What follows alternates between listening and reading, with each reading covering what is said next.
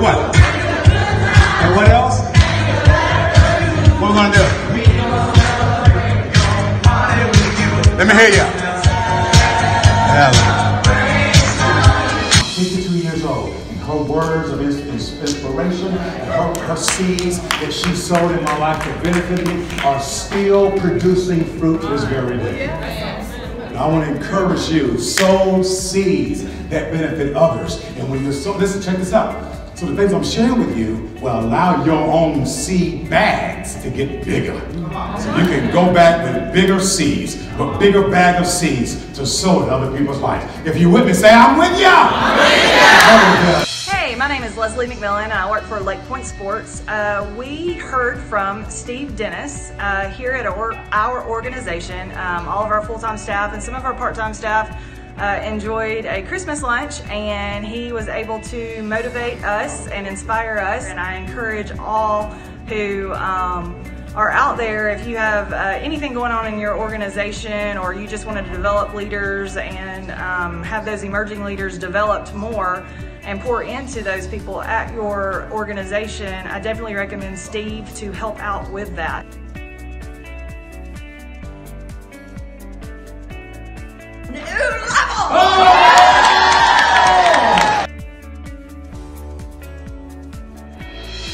My name is Kevin Turner. I'm with Owen Security Solutions.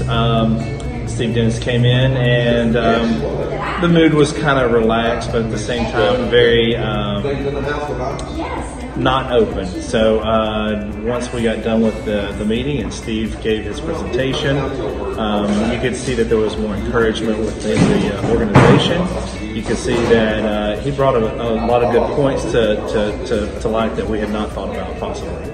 I would highly recommend him. Great motivational speaker, brought a lot of energy, and we look forward to having him many more times in the future. 101% principle is very simple. You find just the 1% that you can agree on and give it 100% of your effort. Find the 1%. In other words, we may not agree on a lot of stuff, right? If I can just find one thing I can agree with you on, just that one, I would give that one 100% of my effort, not 50%, not 75%, but 100% of my effort to listen to you and to interact with you.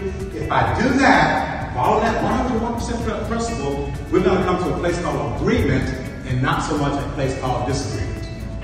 Got it?